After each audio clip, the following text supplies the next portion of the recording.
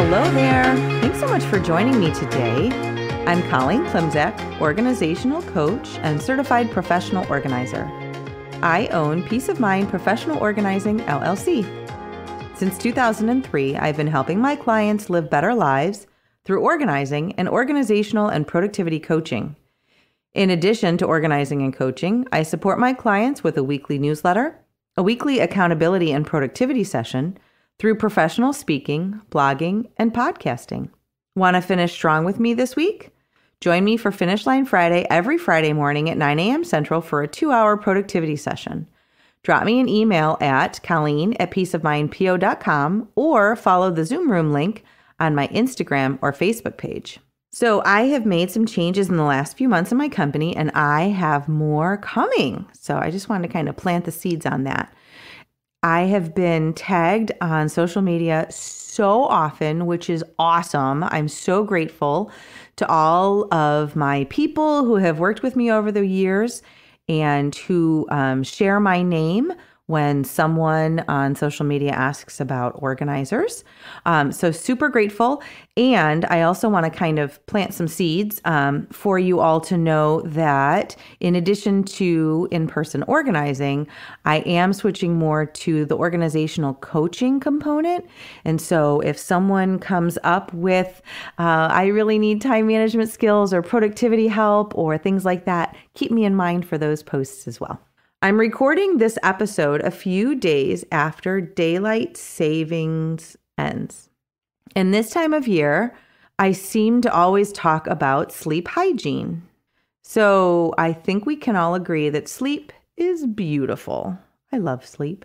It's essential for optimal performance and health. It gives our bodies time to rebuild and our minds time to process stimuli.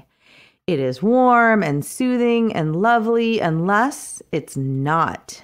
So there are lots of ways to not get enough sleep, or maybe not the right sleep. And we talk about insomnia, but honestly, that's just one little way that our sleep might be negatively impacted. We all struggle at different points in our lives to get enough sleep or get good sleep. I personally have always had a hard time falling asleep.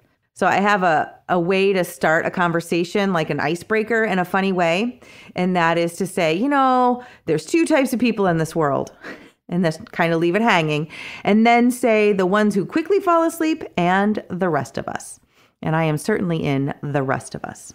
But we all can be challenged from time to time or in different seasons of our lives. So, teenage and young adult years, maybe it's school or responsibility or a personal choice that keeps us up late at night. And maybe we just have different priorities, right? And there's actually something to be said about our circadian rhythms. Teenagers and young adults, their bodies are actually wired at that stage of their lives to sleep longer and be up later. It's just one of those things the research has shown us, but it does make it difficult for us in different seasons if that is not necessarily what the rest of society wants us to do, or right. So if the kids still have to get up early for school, even though that's not what their bodies are telling them, that's still the case. Okay. Parenting young children who are up a lot. And then I have found parenting older children whose schedules still differ from mine and are not quiet. Right. So those are different times of my life personally. Several times of the year, I have the privilege of teaching a time management component for a career readiness program at 2 local community colleges. And I love teaching those groups, but they are in career readiness programs for construction. And we talk about sleep hygiene because they're probably going to be on off shifts, meaning maybe they're on night shift or 3 to 11s. And so talking about sleep hygiene helps all of us in those different stages of our lives. So a friend recently asked me how I overcame insomnia. I also was reminded that I typically talk about sleep hygiene. I'm no expert on sleep, but I can speak from experience on overcoming insomnia. And as an organizer, I recognize logical, objective ways to improve routines and our physical spaces. And truly, better sleep boils down to better sleep hygiene. And that is absolutely a time management question. So sleep hygiene is the group of routines and habits that we have around getting a good night's sleep, right? So it is just the list of tasks. And what that means for us is we can actually improve our sleep hygiene, which hopefully then will help us improve our sleep. I am reminded often that sleep deprivation is actually a form of torture in some countries. That's a thing, right? So what happens if we don't get good sleep? In the short term, it's not that big of a deal. A couple nights, maybe without such good sleep. Maybe we just feel tired, obviously. Maybe we have a lack of focus. We could be getting irritable. We might be lethargic, like we feel it physically, right? So that's understandable. That's not really a mystery at all. But long-term sleep loss can lead to a whole lot more. And honestly, it can lead to job loss. It can lead to decreased cognitive function. It can lead to physical ailments like high blood pressure. Lack of good sleep can increase our risk of heart disease and inflammation. It can decrease our metabolism. It can skew our hormones. And it can also it doesn't necessarily cause things like depression and anxiety, but it absolutely can exacerbate the symptoms of depression and anxiety. Okay. So getting good sleep matters a lot. And knowing that we can take some steps to improve it is a very hopeful thing and is also something that we should absolutely try.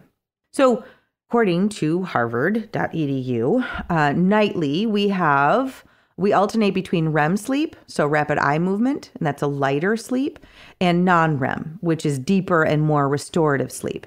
And we cycle through those a couple different times every night. And we need both of those for, peak physical and mental recuperation. And our brains are actually very busy while we're sleeping. They are consolidating our memories and moving it from our, short term to longer term. So all of these things happen while we are getting some good sleep. And that absolutely matters. So let's actually break it down. How to get better sleep. Let's ask the question, how does our home environment impact our sleep? So the National Sleep Foundation states that people who make their beds daily are more likely to sleep well every night. And 71% of us sleep better in a fresh smelling room. So what has been found is that a cluttered room reminds us of unfinished tasks, whereas an uncluttered room helps us relax. Closing closet doors and dresser drawers further soothes us. And in addition, 75% of us sleep better when we have clean sheets. Another thing to think about is if our sleeping environment is cluttered or dusty or maybe damp or has small buggy or furry creatures in it, that's also the air that we're breathing for 6 to 8 hours as we sleep. So having a clean and less dusty and, just more healthy environment while we sleep, we might not know that it's any better because we're asleep, but we're breathing cleaner air. And that's absolutely going to help us as well. According to the Anxiety and Depression Association of America, depression can cause clutter, and clutter can cause people to feel tired and more depressed. So I've actually had people ask me which comes first, right? Clutter or depression, or clutter and anxiety, or, physical clutter versus mental clutter. And I don't know the answer. But the fact that people are asking that question tells me and them that they know that there's a link, and there is. So being able to sleep in a cleaner and less cluttered space is going to make them feel better, whichever direction the link works or not. And we're also reminded that individuals who live in clean homes are generally healthier than their counterparts living in clutter. And that's according to research conducted at Indiana University. So we can absolutely start with better hygiene by just clearing out our space and sleeping in a cleaner and less cluttered environment. There's other things that we can do to improve our sleep environment too. So do you know the book Goldilocks and the Three Bears? What we're trying to do when we are looking at our sleep environment is for it to be all baby bear. All right. So think of it that way with me. We want things to be not too hot, not too cold, not too soft, not too hard, right? All baby bear. So we need our sleep environment to be not too loud. So soothing music is nice if you need it, but you might want to set a timer for it to turn off. And certainly don't sleep with earphones in your ears. On the other hand, we also don't want things to be too quiet. So sometimes silence can be even more distracting than noise. A white noise machine may help, or a cool vaporizer like the one we run all winter helps to drown out nighttime noise. There's actually a lot of apps available right now. I use something called the Calm app, and it has lovely soundscapes that I can listen to as I fall asleep. They could be anything from a gentle rainstorm to ocean waves. A person that I know who works the night shift listens to an 8-hour YouTube video of ocean sounds to help them sleep during the day when the rest of the world is up and making noise. So just know that we need things to be not too loud, but also not too quiet. In addition, we need a cool room. That's best for sleeping. A cue for our bodies that it's time to sleep is a drop in body temperature. And that's why it's important to sleep cooler versus sleeping hot. So we can use that, we can know that for ourselves. And you might even notice that if you're sitting around watching TV, you start to get a little chilled closer to bedtime, maybe you grab a blanket. That is your body telling you that it is time to go to sleep. And so we can force that idea as well. So it might be counterintuitive, but stick with me. What we can do is take a warm shower or even a hot shower before bed. What that does is raises our body temperature. But when we have cooled off, the cooled off temperature is actually lower than where we started. So we cool off even farther. And again, we can use that as a cue to tell our bodies that it's time for sleep. And some of us prefer a fan to move the air around. We want to sleep with blankets and layers, not just one really heavy one, so you can shed or add the covers as needed. They usually tell people that you should sleep cold versus sleeping hot, because after a while, you can only take off so many more covers if the room itself is warm. So starting out with a cold room is best for sleeping. Other things to think about, an actual bed. So get off the couch and the right pillow. I say get off the couch, but also, get out of that easy chair for the 3 or 4 hours when you pretend you're watching television and actually you're just sleeping.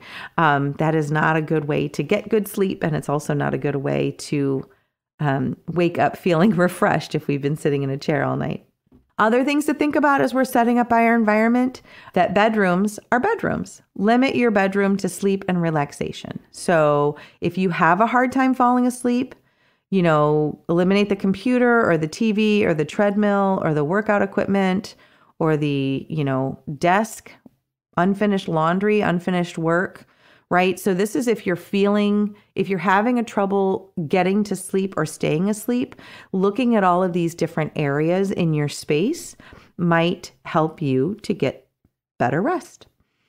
And I'm really sorry to say this, but if you're having trouble sleeping, it might be time to have your pets sleep elsewhere. I know a lot of people like to sleep with their pets, and I understand that, but those aren't always helpful when it comes to getting a good night's sleep.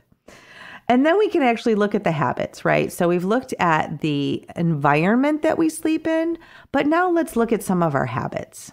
Habits are routines, right? We've talked about those before, and this is where sleep hygiene becomes a time management question. So reminding me and you that sleep hygiene is our daily routine for getting a good night's sleep.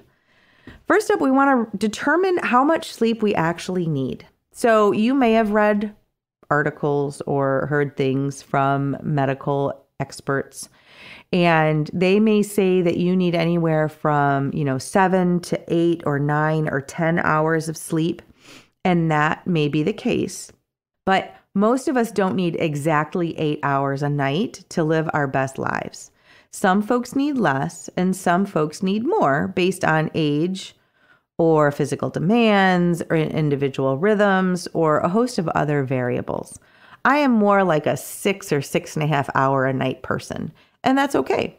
But there are some people out there that are like 9 and 10 hour people, and that's okay too. But we just need to know that for ourselves.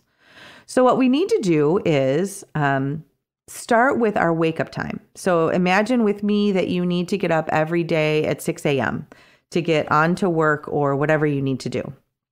And so starting with your wake up time, work back from there to find your right bedtime. Okay. So start with 8 hours. So that would be, 10 p.m.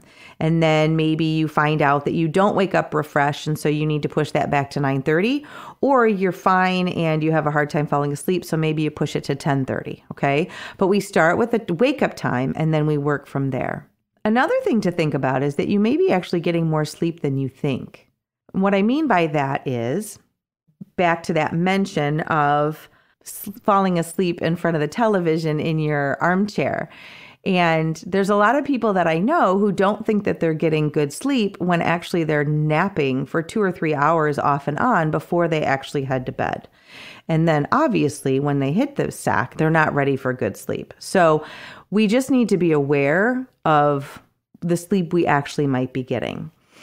The problem with that armchair sleep is that it's shallow and it's not restorative, right? And so we want to make sure that we are dedicating time and allotting space for getting a good night's sleep. Other things that we can do to adjust our daily routine for better sleep: set a consistent sleep schedule. This is always so unpopular. I'm really sorry. Nobody likes to hear this advice, but it's the truth.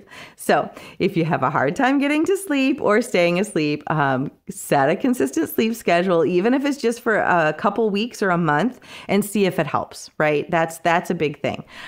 So keep your bedtime and wake time the same, even on weekends. Your wake time should vary no more than an hour or so from weekday to weekend. And see, that's what makes it unpopular. I know, no one likes to hear this. Other things to do as we are getting better sleep, we hope. During the day, exercise, but not too close to bedtime.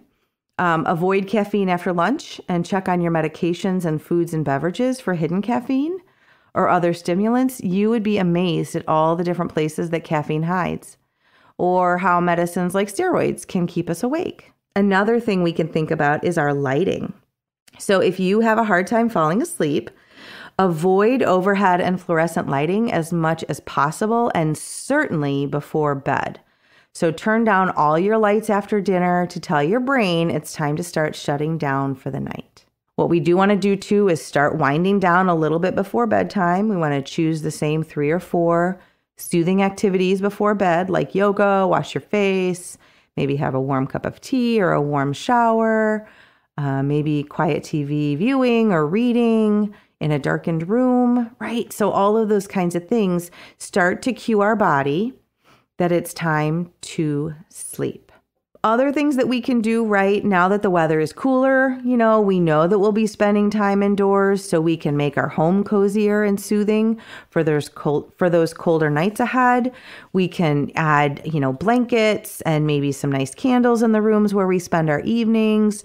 We can set up a tray for tea and hot chocolate in the kitchen to make it easier for you to have that hot, soothing beverage before bed.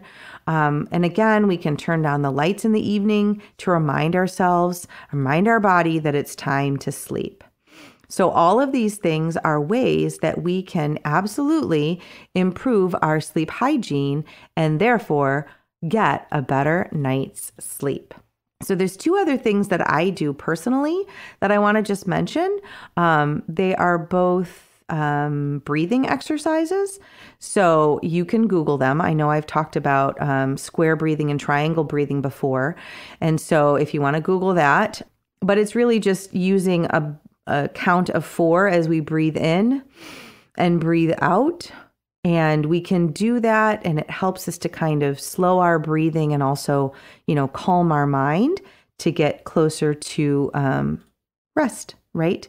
And then the other thing that I like to do is something called progressive muscle relaxation meditation. I know that was a whole bunch of words altogether. Progressive muscle relaxation meditation. So if you just Google that, you can find that too. I'm sure there's people who will walk you through that. And again, I have that on my Calm app. But what it is using a technique to slowly tense and then relax the different major muscles in our body in the same way, accompanied with that nice soothing breathing.